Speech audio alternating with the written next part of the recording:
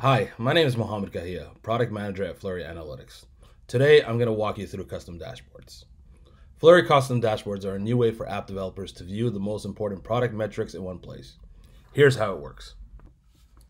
Any report where you can see the favorite icon or the star in the top right corner can be saved to a custom dashboard.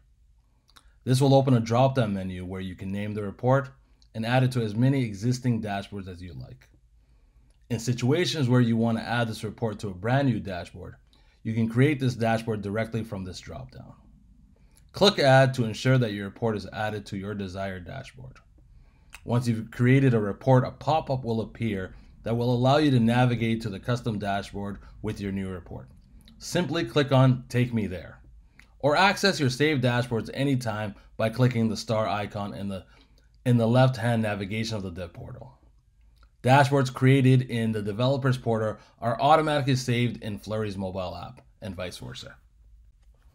If you don't have Flurry integrated in your mobile app, getting started is easy and takes about 5 minutes. Get started at flurry.com.